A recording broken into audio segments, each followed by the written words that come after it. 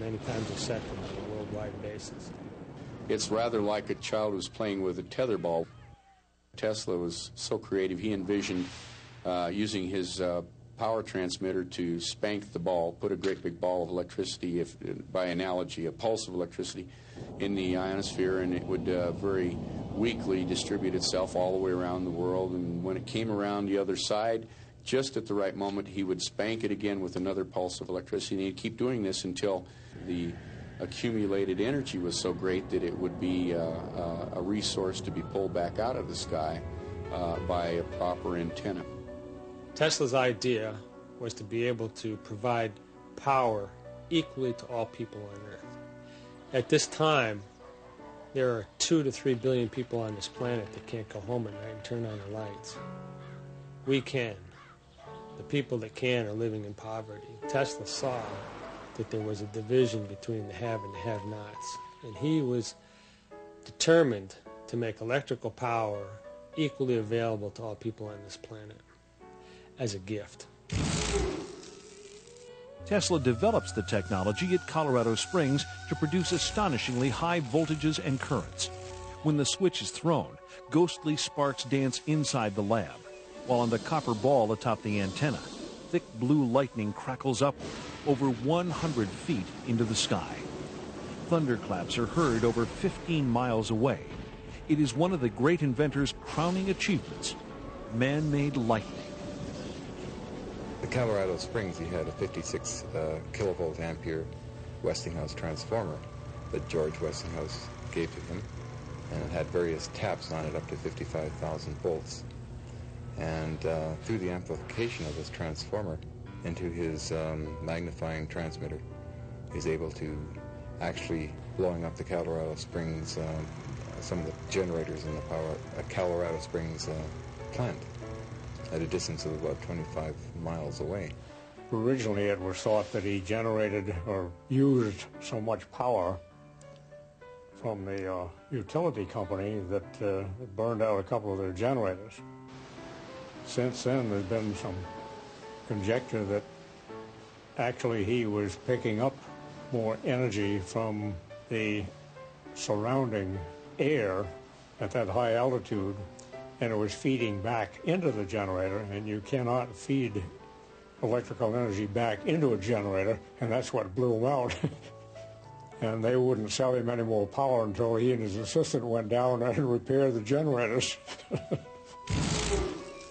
Tesla determines that waves of energy in the Earth can be used to transmit power to any point on the globe. In laboratory tests, he successfully demonstrates the illumination of wireless lamps many miles from the laboratory. But his experiments also produce more ominous possibilities. Alpha waves in the human brain are between 6 and 8 hertz. The wave frequency of the Schumann cavity resonates between 6 and 8 hertz. All biological systems operate in the same frequency range.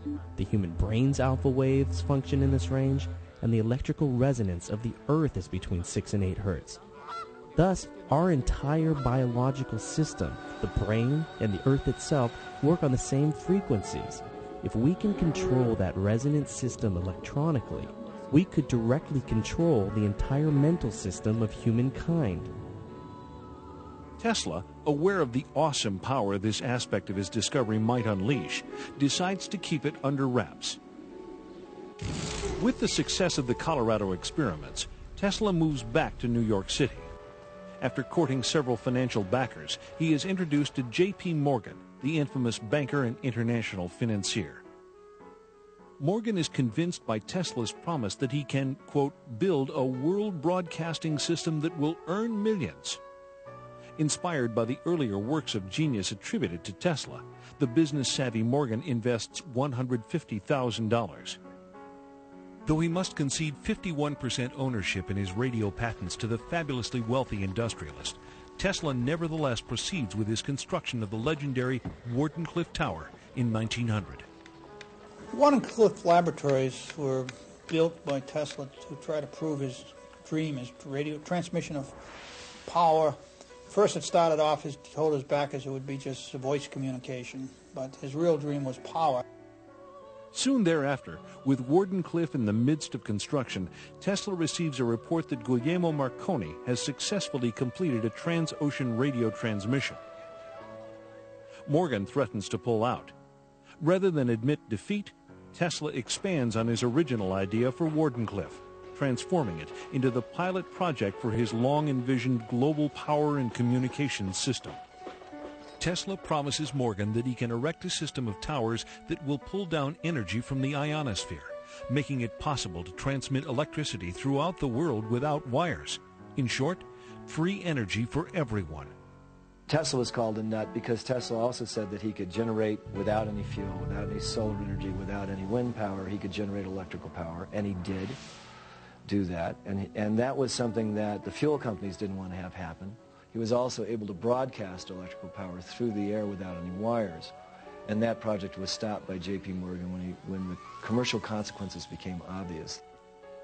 Seeing no way to make a profit from Tesla's free energy device and convinced Marconi would monopolize radio, Morgan backs off. Ironically, over 40 years later, the Supreme Court of the United States determines that Marconi copied his radio technology from patents already held by Tesla, and that it was Tesla who actually discovered wireless transmission. Some believe that the Wardenclyffe fiasco was about more than just money. They say Tesla himself scuttled the plant out of fear that in the wrong hands, the potential power generated by Wardenclyffe could bring lasting harm to the people and the planet. Although Morgan didn't finance the Wardenclyffe Tower at the end, it seems to me the project was not stopped because of money. Tesla stopped it when he realized his ideas might be co-opted and implemented solely for military purposes. That's probably the wisest decision a scientist can make. And Tesla reveals for the first time in an article published in the New York Times that Wardenclyffe could also be used as a weapon to take down airplanes.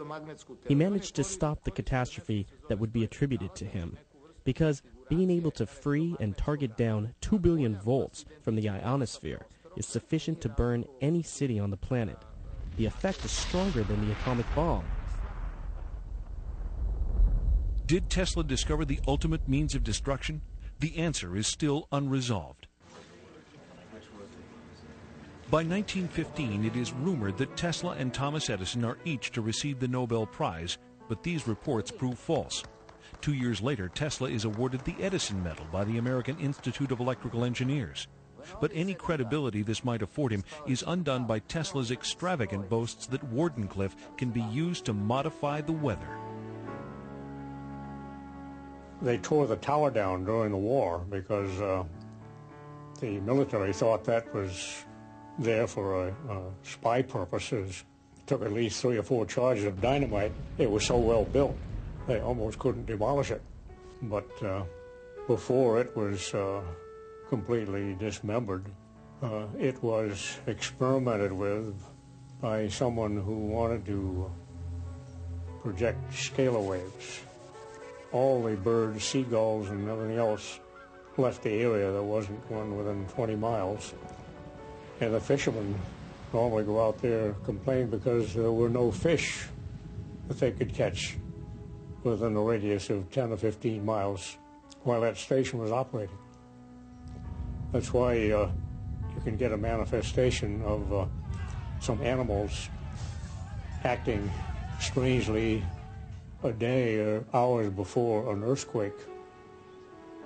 With his beloved tower in ruins, Tesla retreats into his laboratory and begins far more complex and dangerous experiments.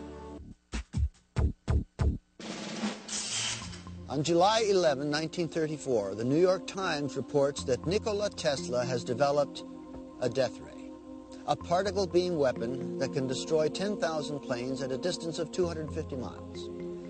Tesla claims that a plant for producing this device could be constructed in 3 months at a cost of $2 million. Aside from the devastating offensive capabilities, Tesla believes that if he can successfully build 12 of these towers, his is a weapon to end all wars.